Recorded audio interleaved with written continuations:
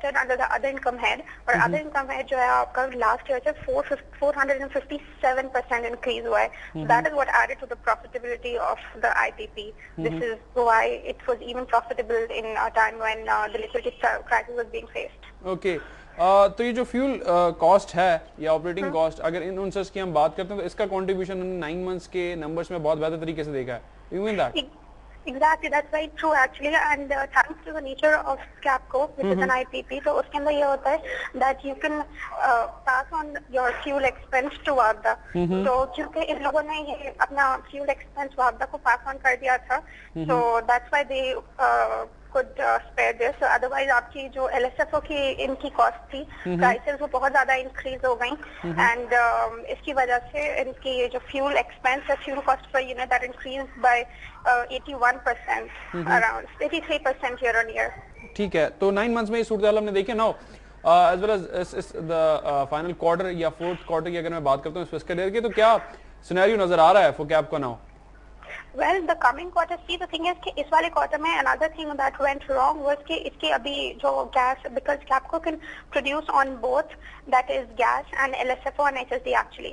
तो फिर इसकी यहाँ पे अभी इस वाले year में 9-month FY09 में their dependence on LSFO increased a lot, and because of gas shortages इनकी gas पे dependence बहुत कम हो गई थी. So but going forward, एक तो ये कि हम लोग we see कि अभी इस quarter में the oil prices are going to be pretty stable.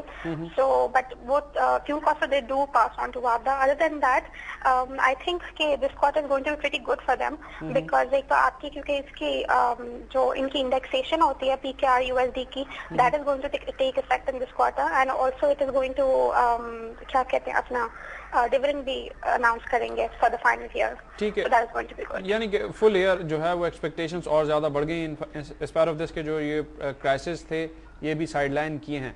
Exactly, and by June and we are expecting कि बागा भी अपनी सारी डेट्स उतार देगा, तो उसकी वजह से भी विल सी कि फाइनेंस कॉस्ट भी आपकी कम हो जाएगी, एंड देन आपकी but also another thing is कि इसकी अदर इनकम, क्योंकि the other income it was earning on receivables from वापदा, वो भी कम होगी, but then we will still see a positive effect on the profitability, because जो लोगों को लोन्स लेने में इशू हो रहा था, because banks were a bit hesitant to give them loans because of the whole circular debt crisis, that won't be there, so that is going to be good because that won't be faced going forward. ठीक है, environment is quite positive for the Capco और बहुत बेहतर आप expect कर रही हैं. Lastly, what you are expecting about the target price for the full year? I'm expecting by हमारी December end target price जो है वो 55 है, 55 rupees per share, and we definitely have a buy on Capco. ठीक, मुनीबा बहुत बहुत शुक्रिया हमें ज्वाइन करने का. Muniba Saeed, research analyst invest capital से हमारे साथ मौजूद थी. 55 रुपए की टारगेट प्राइस दिसंबर एंड 2009 से जो है वो कैपको से एक्सपेक्ट कर रही हैं, और टारगेट प्राइस 55 की है, बाय स्टांस है, एंड जो वैल्यूएशंस के वाले से हम बात कर रहे थे तो तमाम तरह अब स्लोली ग्रेजुअली पॉजिटिव कैपको के ज़िम्मे में आ रही है. बैक टू द मार्केट आते हैं क्योंकि वक्त हो रहा है ब्रेक का, and then will be moving towards sector analysis. 4 point का इजाफा 7130 पर मार्केट इस वक्त मौजूद है, और जाने से पहले का ग्राफ आपकी स्क्रीन पर. Over to you मिफ्रा. Zunaib Moin there giving the live market update, and जिस तरह के मेंशन कर रहे थे कि कुछ मिक्स नंबर्स के साथ ही मार्केट का आज भी हमने आगाज देखा है, एंड लेट्स सी मार्केट के दोनों सेशंस में आज क्या परफॉर्मेंस रहती है. Volumes once ago are on a lower side. Capco के हवाले से मुनीबा सईद से बात कर रहे थे, एंड इन डिटेल उसकी टारगेट प्राइस एंड इसके स्टांस के हवाले से उन्होंने हमें बताया. इस वक्त टाइम हुआ एक ब्रेक का. सेलुलर साइड पे हम बात कर चुके हैं. ब्रेक से आने के बाद हम डिस्कस करेंगे फिक्स लाइन को, एंड वर्ल्ड कॉल पे भी बात करेंगे कि इसकी ग्रोथ किस तरह की नजर आ रही है. उमैर साहब हमारे साथ मौजूद हैं BMA कैपिटल से. Keep watching business class.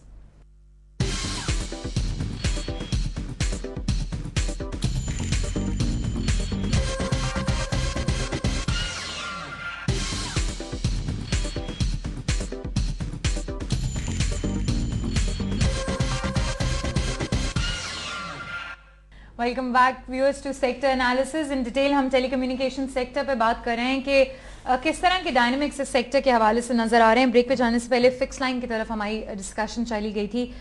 जिस तरह के एग्रेसिव प्राइस कट्स नजर आए हैं अब तक, जिस तरह के पैकेजेस सेलुलर साइड पे अनाउंस किए गए हैं, जिन कंपनीज ने इतनी अच्छी अपनी स्ट्रैटेजीज रखी हैं, मासेस को केटर इन्होंने किया है, फिक्स लाइन का चार्म तो कहीं रहा ही नहीं है. उमर, इनकी क्या ग्रोथ आप देख रहे हैं? आपको लग रहा है कि आने वाले पीरियड में ये थोड़ा सा स्टेबल साइड पे ही आ जाएगा, डिक्लाइनिंग पैटर्न को खत्म करें अपना?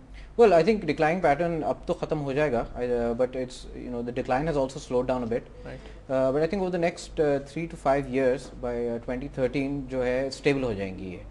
And right now we are still at the point where PTC, which is the giant essentially, इस segment में is still losing subscribers. PTCL के हवाले से हम बात कर रहे हैं, and as even you mentioned it twice कि अगर हम फिक्स लाइन की बात करें तो PTC ज़्यादा से ज़्यादा कंट्रीब्यूशन रखता है. शेयर होल्डिंग स्ट्रक्चर क्या है PTC का एज ऑफ जून 2008? क्या शेयर होल्डिंग स्ट्रक्चर जो इनका था वो अभी भी सेम है अगर हम करंट डेटा की बात करें? Shareholding structure in terms of who holds the company? Yeah, percentage terms में. Ji, of course. I mean, currently, and in fact, recently, there was talk about Etisalat maybe expanding their share as well. They have Class B voting shares. They have about 26% of that, but they do have management control. Bulk जो अभी भी government के पास है. 63%. Exactly, correct. ठीक. तो bulk still sits with the government, लेकिन जो management है वो Etisalat के पास है. कोई difference आता है उमैर अगर आपकी कोई international company आती है एंड आपके साथ स्ट्रैटेजीज में, शेयर होल्डिंग स्ट्रक्चर में आपके साथ शामिल होती है, कोई डिफरेंट अब व्यू पॉइंट, कोई डिफरेंट स्ट्रैटेजीज ये अभी भी PTCL को दे सकते हैं? किस तरह PTCL गोइंग फॉरवर्ड compete कर सकता है इस मार्केट में जहाँ पे बड़ा वॉलेटाइल बिहेवियर अब नजर आ रहा है? Consumers are very price conscious, ज़्यादा से ज़्यादा मासेस को केटर करने के लिए कंपनीज की स्ट्रैटेजी नजर आ रही है. PTCL का शेयर होल्डिंग पूछने का मेरा रीज़न आपसे यही था कि अब जैसे एतिसलात भी है, कुछ इंटरनेशनल साइट पे भी इसमें इंटरेस्ट लाया जा रहा है, तो ये किस तरह की अपनी स्ट्रैटेजीज अब रखें सिंस मैनेजमेंट इनकी बदल रही है?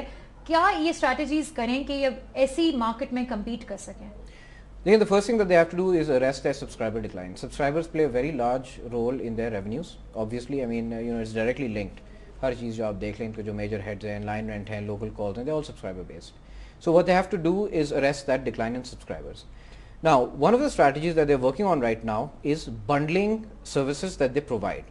Okay. So, एक ही platform पे, if they can provide you on the same bill, at the same time they can provide you voice services, they can provide you broadband, and they've also launched TV, obviously IPTV. Yeah. They can provide you all three services together. Then it makes the customer more loyal, essentially. So it reduces that churn, where the customer might be inclined to go somewhere else. Like attractive package as a whole, ये लाने exactly. If it's अगर एक one-stop shop ये बना देते हैं, and maybe they can do, they could even consider doing some kind of a joint deal with Ufone as well, given that it is 100% owned, it's a subsidiary. Okay. So all your telecommunication needs under one roof is definitely helpful.